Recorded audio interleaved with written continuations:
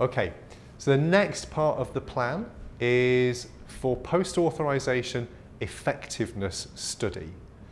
So remember we talked briefly about the difference between efficacy, that's our best treatment effect under very controlled conditions in a very, very narrow study population, whereas effectiveness is the effect that we actually get under routine clinical care. And at the point of licensing, if there is some doubt over how this efficacy translates into effectiveness, again, the regulatory authority can insist that as a part of the license, the company does further studies to demonstrate the effect in routine care. This is a very recent development in drug regulation that has made it very important that the efficacy that they demonstrate at the point of licensing does translate into real-world effects. And there can be all sorts of reasons why, at the point of licensing, we may not know the true effect. And this can be due to things like surrogate endpoints.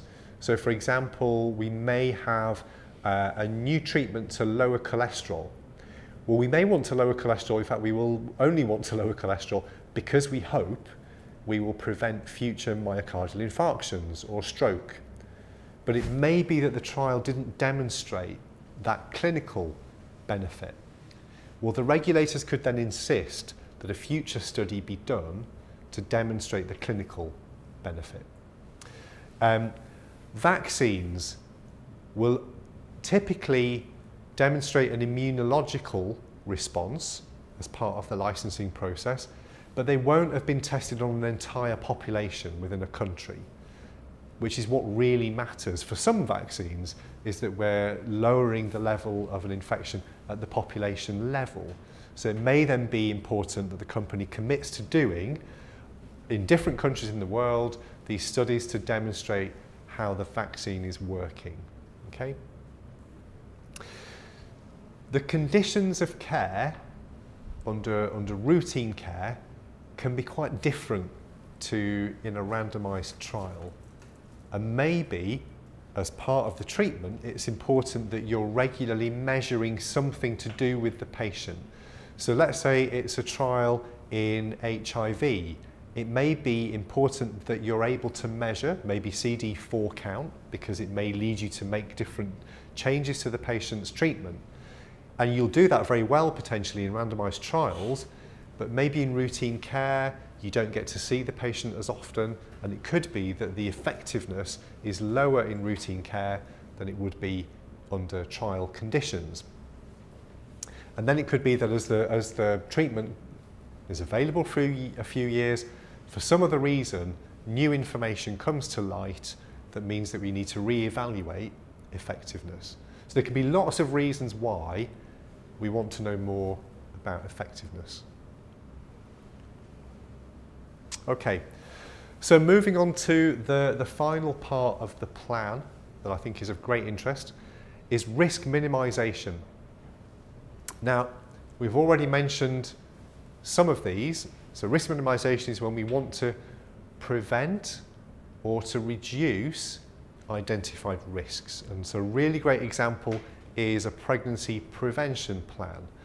A good example of one that's had difficulties recently is sodium valproate, so treatment for epilepsy. And we've known that there are problems with valproate causing birth defects for a long time, but we haven't necessarily been as effective as we thought in preventing pregnancy in women who take valproate. Another good example is the antipsychotic treatment clozapine.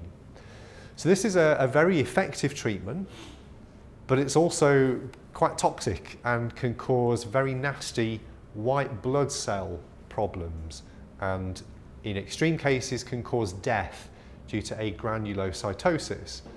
So this was discovered back in the 1970s, I think, and so it soon became apparent that you could only give this treatment to people if they were having regular monitoring of their white blood cell counts.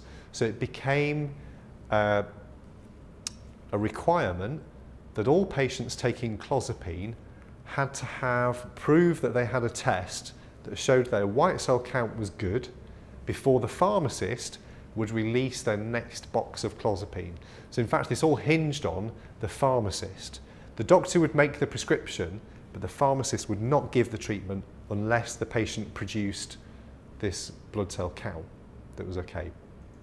And this has been a phenomenally effective way of allowing people to benefit from receiving clozapine, but without the catastrophic effects on white blood cell counts.